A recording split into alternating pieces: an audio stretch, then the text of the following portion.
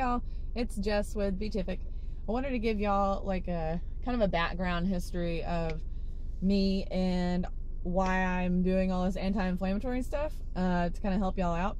You like my little splatter stain on my seat? It's from my smoothie this morning. It just jumped out of the picture. Just didn't want to even be there anymore.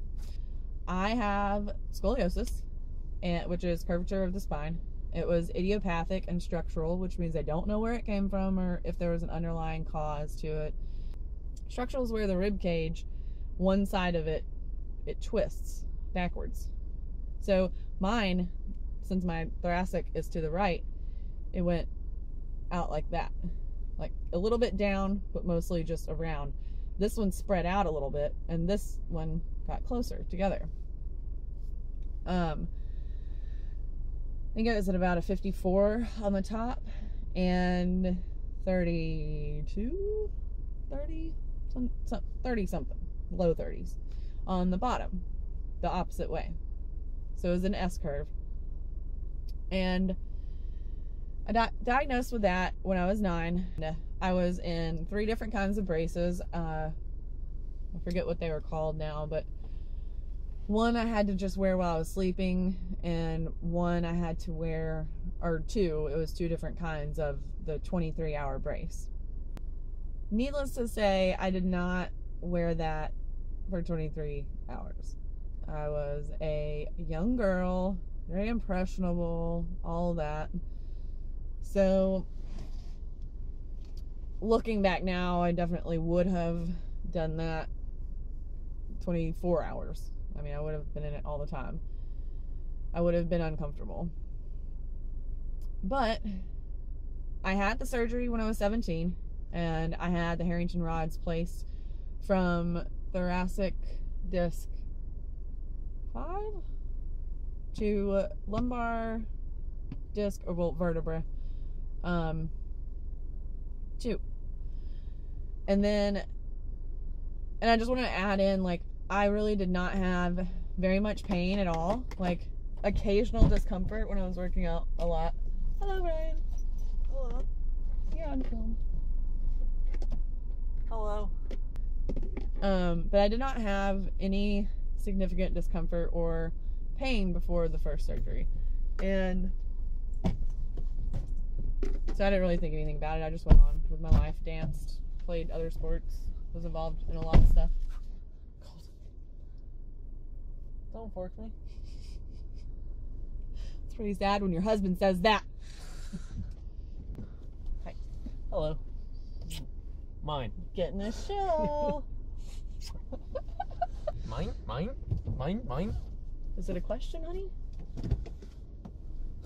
It's the seagulls. Shut up, From Nemo. Come on. I know, babe. I'm just kidding. You're a punk. You're a punk. You're a punk. You're a punk. You're a punk. You're a punk. You're a punk. You're a punk. You're a punk. You're a punk. You're a punk. You're a punk. You're a punk. You're a punk. I win. This is what I have to deal with. She's gonna have to edit this. Like crazy. Pig noise? There we go. Friends, not food. Friends, not food. Yes, sirree. Anyways, back to the point of the video. I think you have to start all over again. Nope, not gonna do it. This is the second time. 3rd time.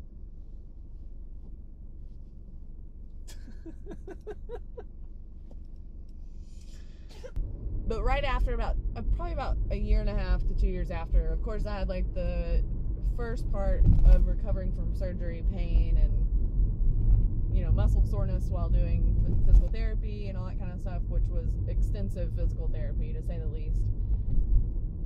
And from everywhere from my neck down. So while I was doing all of this, the pain grew to about a really bad ache, and then in about 5 years it was like a really hard stabbing and all around my lumbar, like right where the rods ended. So I started kind of worry, and at this time I did not have health insurance, so I just decided to grin and bear it and kept working as a veterinary technician. which I was at that time, and one doctor I worked for actually just kept saying that, you know, I was reinforced, kind of said it jokingly, this punk's eating my mangoes, man. Look at this kid. What are you doing?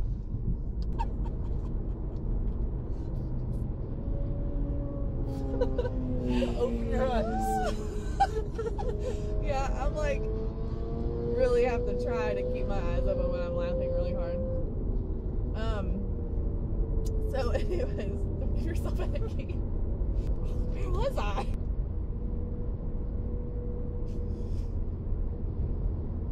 Dab my lip.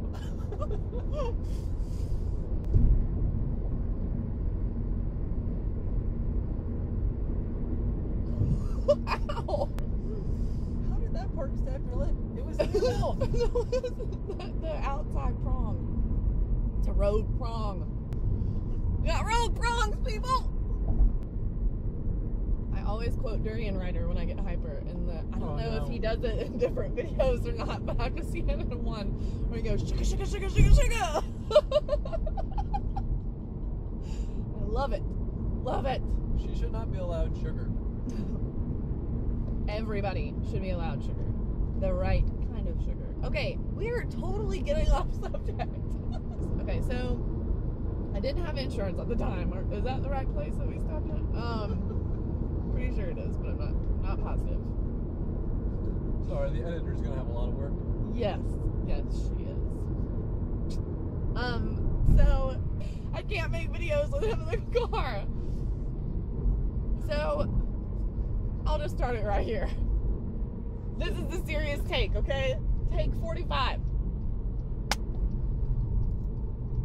So I had no insurance. I was like just dealing with the pain as best as I could, taking any and every kind of opiate, whether it be with a doctor or whether it be from somebody I knew or buying it from somebody I didn't know. I became reliant on those for many years, and they only made it worse, honestly. Of course, they numbed me and stuff, but they caused other issues. Plus, they just caused referred pain. Like, they block the receptors in your brain, and they don't allow the signal to get through that there's pain. So therefore, your body doesn't fight for the pain. I'd been on those. I'd been on tons of muscle relaxers. I drank heavily to combat the pain, which made it worse because I was always dehydrated the next day. But therefore, I drank more. So all while doing this, I was talking to this guy, and I went up north and lived with him for a little while. While up there, we decided to, kick our butts into gear, try some P90X, eat healthier, like lean chicken, turkey meat, whatever. So we were doing P90X together, and I was super excited because,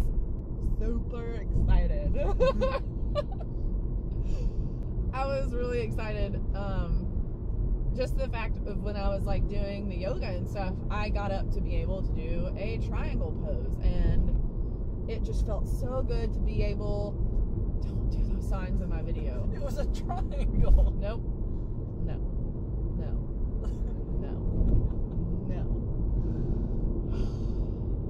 That works.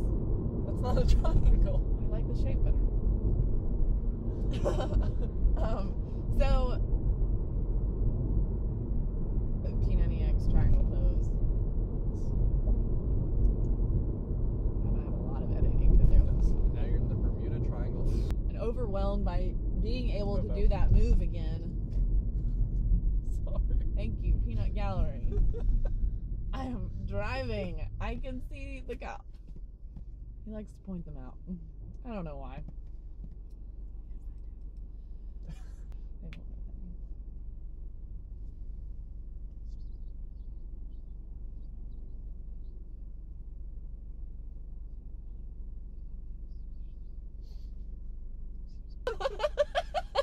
the weird part. When we were doing all that stuff, it kind of loosened up and everything. It felt a lot better, and then just all of a sudden it got extremely worse. And extremely worse meaning that from 2010 till 2013, I wasn't really using my right leg. 2012 Christmas present to myself was a cane to be able to get me around like easier and to more places, so that way I wouldn't have to be locked up in the house. But anyways, so I started to go see doctors up north because there was a great institution called Rothman Institute, and they're amazing people. They really are. They know what they're doing. The guy looking at my MRI of my spine was just, he kind of like looked around and was like, whose film is this? And when I said mine, he just kind of did a double take, and he was like, you're kidding, right? And I was just like, no, why? And he was like, how old are you? 25, why? And You can't even look at the screen. And he was looking at it, and he was just like, this spine looks like an 80-year-old. And I was just like, that's really nice. It's like, awesome. So I proceeded to talk to him. I had started getting really worried. Like, I didn't want another surgery or anything, so I was trying to find every out other than that possible. And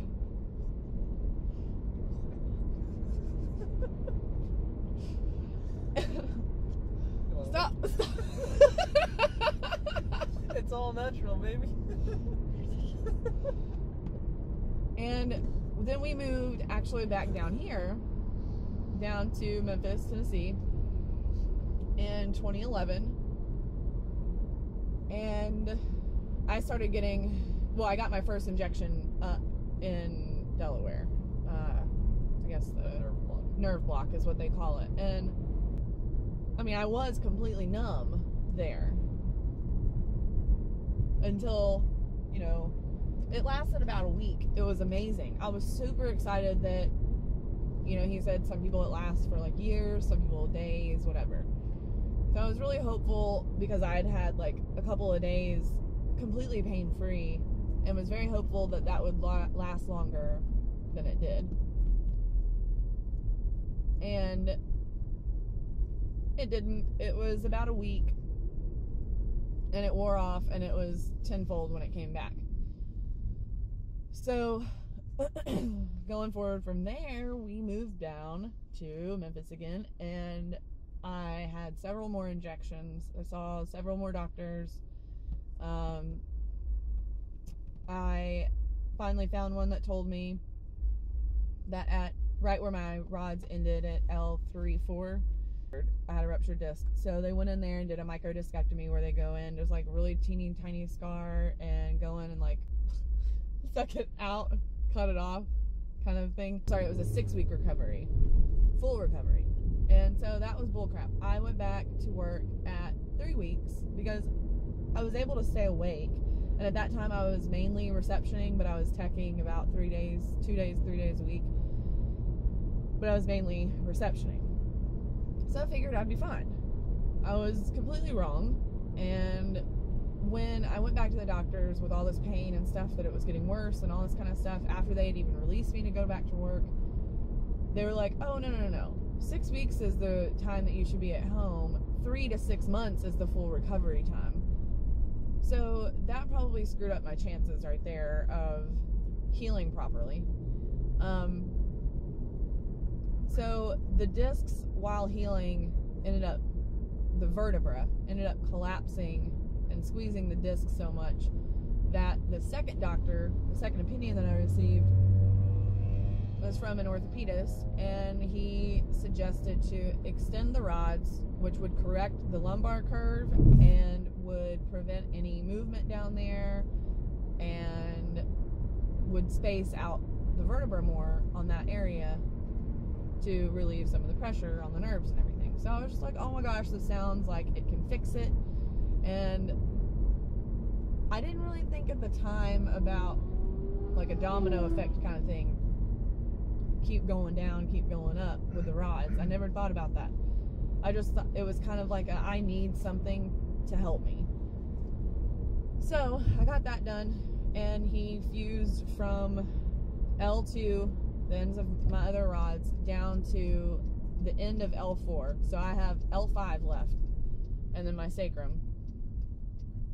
And then I have from T4 up through my neck, my cervical spine.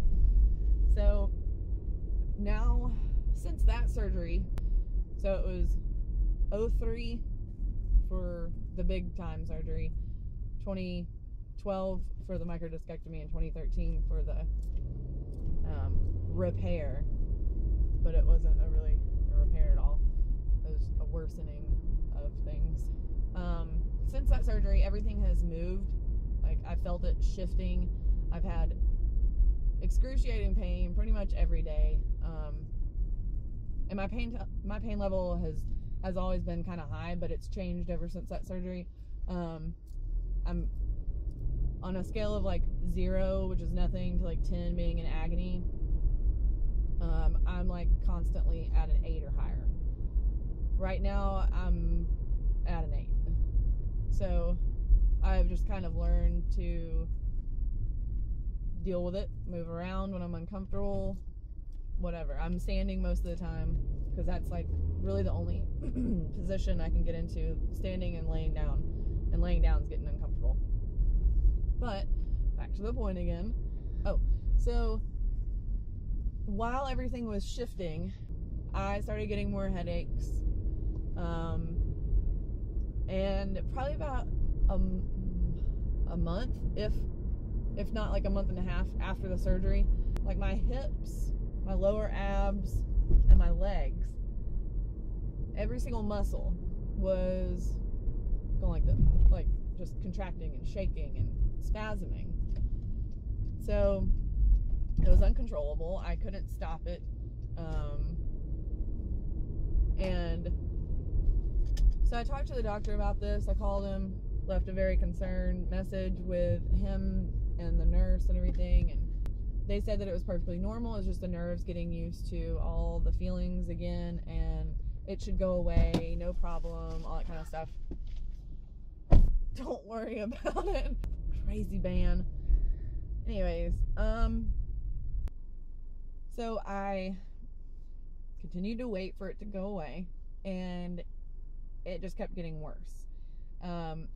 My left leg stopped, but my right leg, excuse me, the leg that I've been having troubles with, the sciatica and not being able to walk on and all that kind of stuff.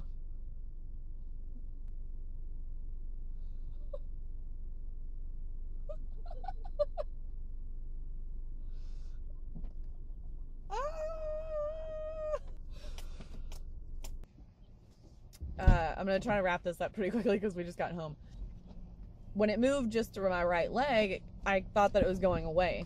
Well, it jumped up to, it included my arm, my right arm, mainly forearm, wrist, hand area, and some up here. Then I got kind of concerned. I was just like, okay, well, I don't know how a lumbar, he's shaking his butt at me. I don't know how a lumbar surgery would have anything to do with way up there, but I did feel things shifting, so maybe it's just a spasticity. So I just called in again, let them know that it was happening, make a record of it, which there is none now, which is extremely strange to me. Then when I called back up there to tell them that now my neck, my chin, and my neck and everything were involved.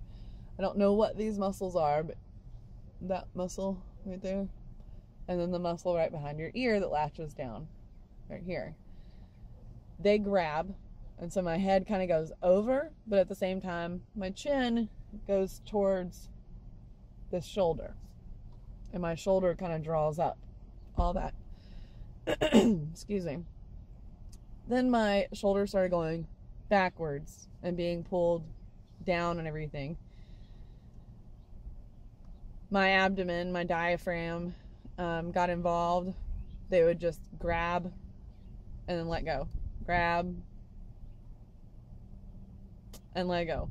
I mean, it would be at different intervals. It would be ranging, and all of this would be happening one time. Every single thing on the side of my body. Spasming and excruciating pain, especially my neck and everything. Because that would stay the longest, it seemed. And when he told me that's not normal, but I don't know what it is over the phone, like, he wouldn't make an appointment with me or act like he was going to put any effort into it at all. So I was just like, okay, well, I'm giving up on you as a doctor.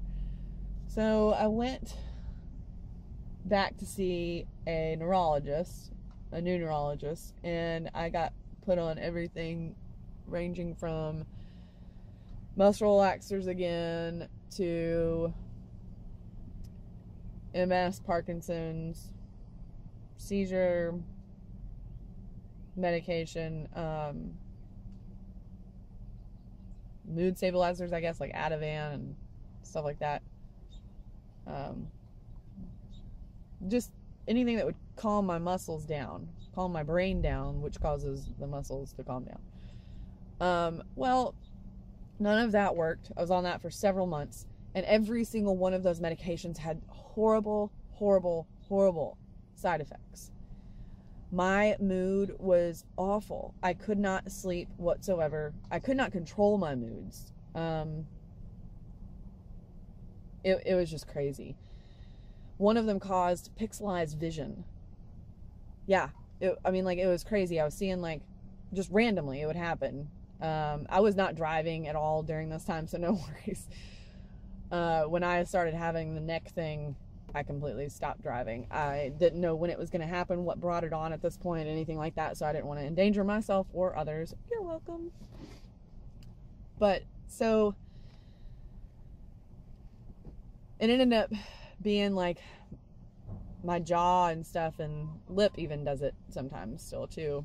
And everything still does it. It's just, it's calmed down quite a bit since I started going to the chiropractor again. But after stopping all that medication, it really got bad again. And it was cold too, which, if I'm cold, it immediately happens. Immediately. Even this morning in the farmer's market, I forgot my sweater, my trusty go-to sweater that I always bring with me because I know it's freaking cold in that store. And Kroger, for some reason. I don't know why they keep it at, like, below 50. I swear it is. I swear. It's what it feels like to me anyways. But, so I like to bundle up when I go in there. Well, I mean, like, in winter, I'm walking around with, like, a snowboarding coat and, like, 2 beanies and gloves and, 2 pairs of socks, a pair of leggings, and a pair of pants, and still cold. It was crazy. Like, I could not figure out how to stop these things. So, all the while, this became more of a thing for me to worry about than my back. But all the while, I was still in excruciating pain from that. So, I found online, I do not do this a lot, but actually Ryan's dad found online cervical dystonia. That was it. It was everything that I was describing. It had the same triggers. It had the same symptoms, because usually it's caused from, I don't know if I'm pronouncing it correctly, basal or basal ganglia, or ganglia, I don't know. I did not have any of that going on. I didn't have any problems with my brain, and the neurologist said that my cervical spine was fine. Well, when I started going back to the chiropractor after I picked up the phone to call in more medicated lotion, which was like tramadol, baclofen, cyclobenzaprine, lidocaine, and something else, all mixed together. So it's compounded into this thing, like going through your skin. And so after I just picked up the phone to call in and order a refill for that, and to make an appointment to get back on pain medications, because I just couldn't handle it anymore. And I started thinking, and I was just like, no, I can't do this. I was like, I've got to try something different. So I called the chiropractor and went back to the same one that I actually saw when I was way younger. It's Johnson Chiropractic here in Memphis, Tennessee. And so I had my x-rays taken and everything by him on my first visit, and he usually lets the people come back to discuss the x-rays and to adjust for the first time. However, I was in the middle of an episode that day, and I was explaining it to him, and of course I was in tears, and he could tell that I really needed some help, intensive help. So he went ahead and talked to me about mine, and went ahead and did adjustments and everything that day.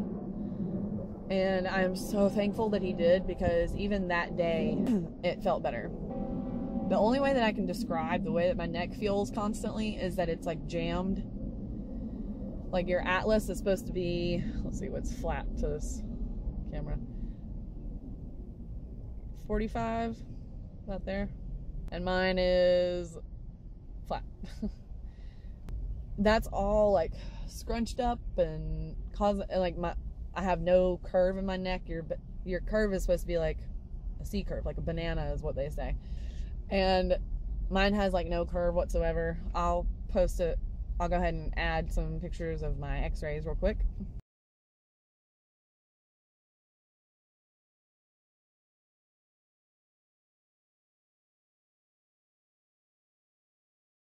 Since going to the chiropractor, I started it's 2014 now. I started last November.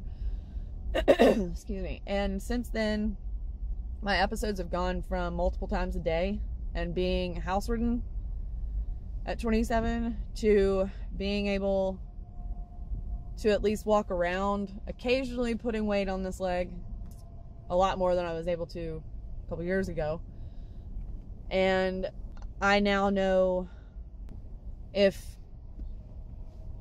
I have these rods, this hardware, completely removed from my body, like I know that there's not a guarantee of yes, everything will be reversed and it'll be wonderful and all this. I don't want to romanticize it. I don't want to fairy tale it, but at the same time, I know that it's going to be better than what it is now. And I guess that's really the point I want to make, is think things through before you do anything surgically. Okay? If there's a better way to do it, find it. And surgery doesn't add anything to your life. It doesn't. They added metal to mine. That was it. Do I need that? No. Has it helped me? No. It's caused more issues. And it's still causing issues. I have bulge discs in my neck. Like my last disc on my lumbar, like, is I can feel it all the time. I don't know what it's doing, but it's numbness, tingling, all that kind of stuff. I can feel the rods like creaking together. It's the most uneasy thing. It is nerve-wracking, to say the least, upon all of the nerve-wracking. But yeah, it's put a damper on like my spirit, you know. Like, I am an outdoorsy person. I want to go and do anything and everything outdoors. I mean, hiking, bungee jumping, skydiving, whitewater rafting again. Luckily, I got to do that once when I was younger. But I just want to go and live and thrive, especially now that we're on this lifestyle. And that was one of the main points I wanted to get to. Was I finally made my way around to it. There it is, right there. Is that if you do have a chronic I think I just swallowed a bug. If you do have a lot of pain and stuff, this really does help you. Getting off of the milk and dairy products and especially the meats and everything, you'll lose weight, which will in turn lessen what your body is carrying and where the weight, depending on where the weight is and where the pain is. I mean, it's all related. I just really hope that I'll post some of my dystonic episodes as well as like one compilation here pretty soon. And I am working on the lotions, people. I'm so sorry about my procrastination, but when I have to pick and choose the activities that I need or want to do, some things get pushed to the back burner. I've made 2 so far, and I kind of want to make 3 or 4, so I will get that out to you as soon as possible. I think I said everything that I needed to say, but I think my phone's about to die, so I'm trying to hurry up. If I have anything to add, I'll just add it in the dystonic compilation that I make. Yeah, if you don't know what dystonia is, it's the 3rd most common movement disorder next to MS and Parkinson's, and I've never even heard of it.